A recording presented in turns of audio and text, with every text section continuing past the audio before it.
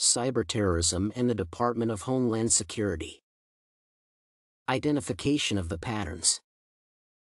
As the Department of Homeland Security, DHS, leader, I would engage in in-depth research to understand evolving terrorism and the targeted violence threat environment to combat cyberterrorism.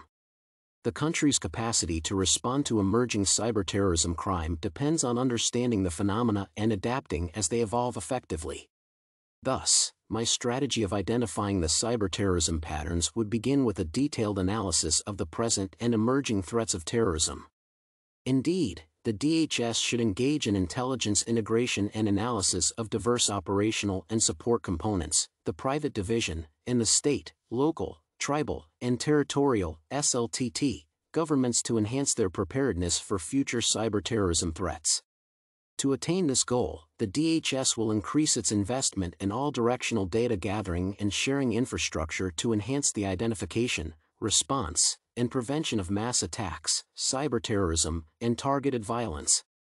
As a DHS leader, I will focus on conducting an in-depth analysis of the present threats to identify current and most probable future cyberterrorism patterns.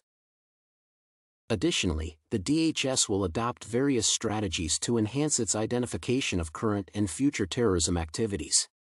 Besides enhancing data collection and analysis strategies, I will lead the DHS in assessing the technological advancements and risks from emerging technologies.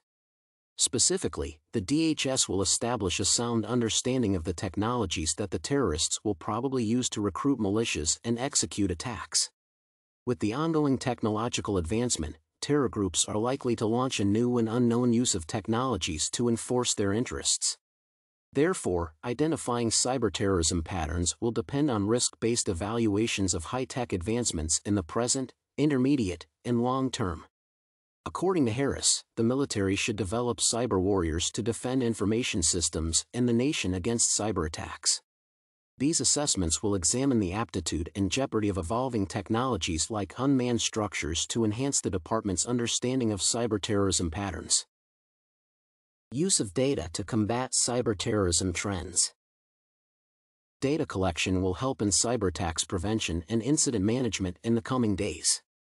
Specifically, law enforcement officers should take advantage of numerous available data sources, analyze them, and turn them into actionable intelligence to facilitate investigations and cyberterrorism prevention. The DHS department will then analyze the collected data using artificially intelligent forensic software and use the emerging evidence to prevent and manage the probability of cyber attacks. Data is a vital concept to prevent cyberterrorism since accurate data can help understand the radicals' intentions and plans, which motivates them to undertake different measures and strategies to prevent the occurrence of planned cyber attacks.